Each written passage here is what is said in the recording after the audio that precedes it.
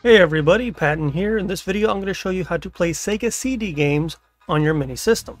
But first, a quick recap on how to mod your Mini. Open up Hakchi CE, go to your kernel tab, then install repair.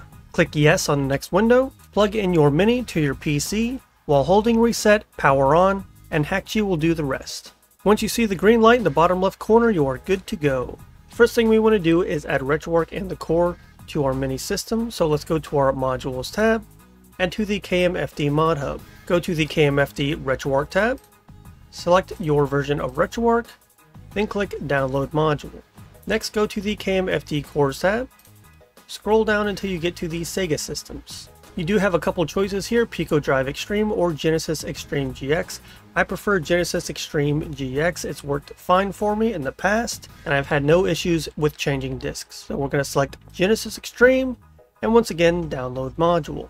Close out the Mod Hub, go back to your Modules tab, and install extra modules. Put a check mark next to Genesis Extreme and RetroArch, then click OK at the bottom. Next, we're going to add our BIOS files. You will need these files to run any Sega CD games. To add your files, go to your Tools tab and click on Open FTP Client. We're going to navigate to ETC, Libretro, and System. This is the folder where you're going to place your BIOS files. You can just click and drag them in.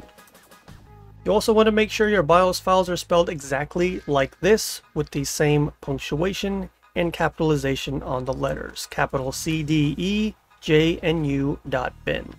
They have to look exactly like this. Close the system folder, and now we can add our games. You want to make sure that you're getting games that are either in CHD or BinQ format.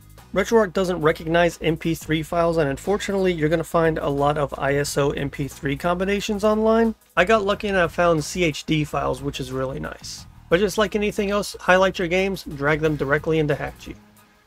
This screen will sometimes pop up automatically for you. That's just so you can assign the games to a specific core. But in the case that doesn't happen, this is how you get back to that screen. Highlight your games one more time, right click, and go to Select Emulation Core.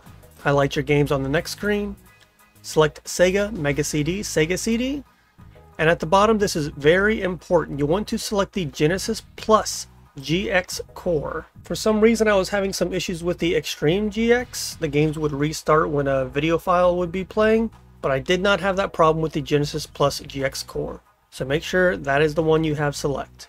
Then click Apply and Close. You'll see that your games don't have any box art or description. You'll have to add that yourself. An easy way to do this is to highlight your games, right click and go to Scrape Selected Games. On the next screen, click your game, then select which version of the box art you want. Click OK when you're done. Now you'll see at the bottom, these games take up a lot of space, more space than the minis have on board. You will have to use external storage for this. All you have to do is make sure that your USB flash drive is plugged into your PC, then click Export to USB. Select the drive that you're going to be exporting your games to, then click OK. You'll get this done message once it's completed. Now remove your flash drive from your PC, plug that into your OTG cable, plug the power cord into your OTG cable, then plug everything into your Mini system. We're going to power on the SNES Classic and take a look. Alright, I see we have both of our discs for Night Trap and we have Snatcher. Let's start with Snatcher.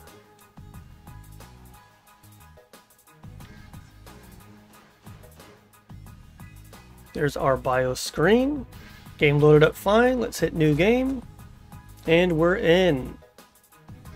Now on to Night Trap. I'm going to start with CD2 intentionally so I can show you how to change discs within RetroArch. The game's booting up as normal. Little intro sequence. And then we get the notification to insert CD1 and press Start. To do this, we're going to hold Select and push Start. And at the very bottom of this quick menu, you see a disk control option. Go into that option, and at the bottom you have Load New Disk. Now what you can do in Hakchi, you can add the second disk to this same folder, but we didn't do that. So we're going to go back one spot and go into the folder with our first Night Trap disk. It should be this one right here. We go down to Night Trap CHD, and then we select Insert Disk at the top.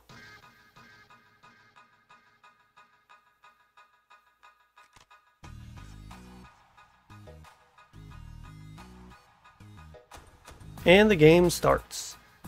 And that's all there is to it. I'll put my BIOS files and external storage videos in my description below for a little extra help. If you still need assistance with any of this, you can go to the Rockin' the Classics Discord server or subreddit for help.